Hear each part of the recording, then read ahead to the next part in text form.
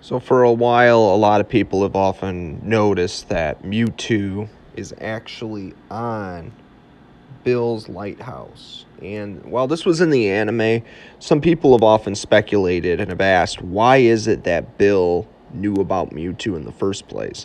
And if you really think about it, it's not too far-fetched to say that maybe Bill was involved with Team Rocket at some point, or he had funding from them.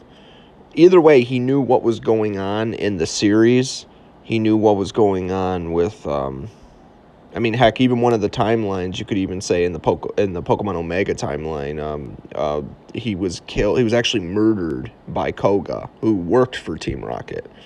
And even without Giovanni's expressions and guidance at that point, why did Bill get murdered in the first place? Why was he so caught up in Team Rocket then? And there's probably reasons why.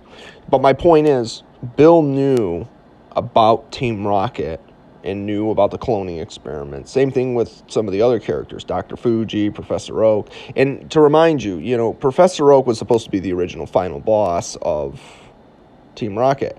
Or not Team Rocket, of Pokemon Gen 1. But because of cartridge limitations, because certain things were turned around, left out, but they were still heavily implied. And a lot of people miss this stuff because you have to really look for it. It's there, but you got to look for it. And the fact that, even in Gen 1, you can actually go to, in the prototype, Mewtwo wasn't even found in Cerulean Cave. It was supposed to be found at the Silph in an area that was cut off, and that's where Professor Oak was at the time.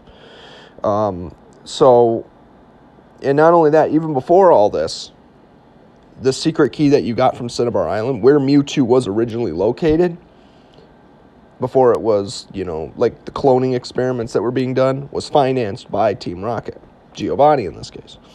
And then it doesn't surprise me that Bill might have had ties to some of the people that were involved because they had propositions.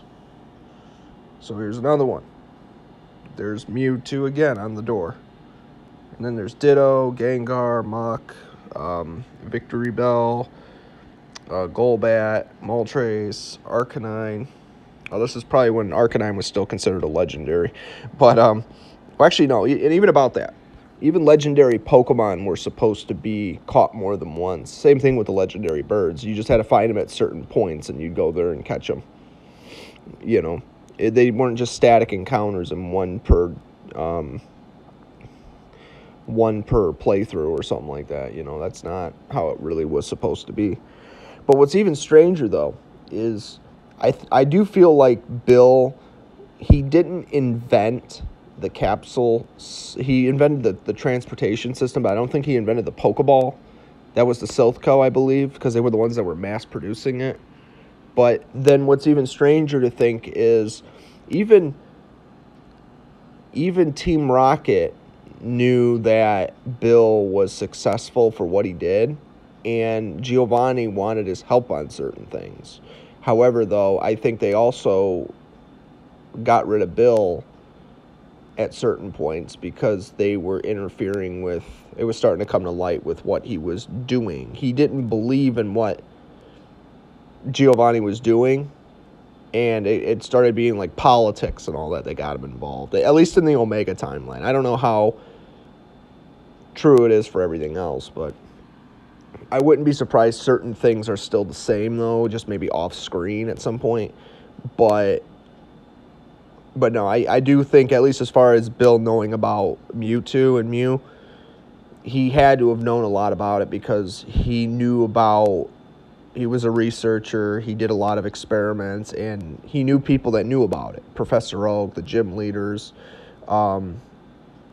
It's actually kind of interesting how far back Bill's legacy goes, even if he's still young, but very successful, very rich. He was born, now mind you, he was born in Goldenrod City, but he was also born into a wealthy family. And I think that also had a lot to do with how he became successful. He taught himself programming and some other stuff, but he did something with it and changed the world, Kind of like, I think, if I'm not mistaken, the character Bill was supposed to be based on Bill Gates at the time when computers were becoming what they were. If I'm not mistaken, Bill was actually based on Bill Gates in the Pokemon series, but in real life. So that's actually kind of interesting, if I remember that correctly. But yeah, because what's also weird, and I made a video about this a couple years ago too, if you really think about how Professor Oak knew about all 151 Pokemon at this point in time, but he still invented the Pokemon Pokedex, and how is it that those page entries still existed, even for Mewtwo and Mew? Because he knew about it beforehand. So that's the thing. Because if it wasn't available, it would just say no available data is there.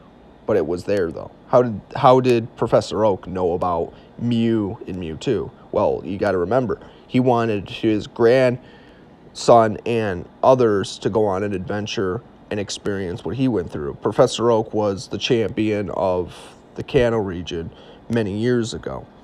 And he definitely was not, I mean, he knew people. A lot of people knew who he was, and that's just kind of how that went. There's a lot of things that happen behind the scenes, but this is just one of them, if not particularly a lot of other stuff too.